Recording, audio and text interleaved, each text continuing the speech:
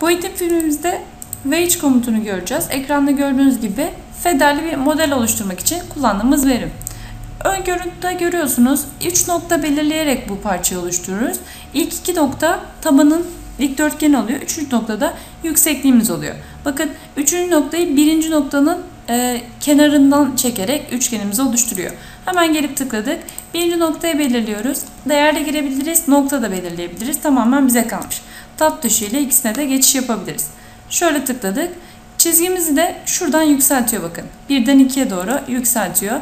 Ne kadar yükseklik verdiğimi de görüyorum. İstersek ölçü verebiliriz. Tekrar ölçülü yapalım aynı işlemi. Şuradan başladık. Örneğin 150'ye 100'lük bir tabanımız olsun. Hemen bakın ilk çizgiden yukarı doğru alabiliriz. 300 dedik ve üçgenimizi oluşturduk. Kendisine tıkladığımızda şu noktalardan aynen box'ta olduğu gibi veya silindirde olduğu gibi ölçüleri görebiliyoruz. Örneğin 100 mm'ymiş. Biz bunu tıkladık.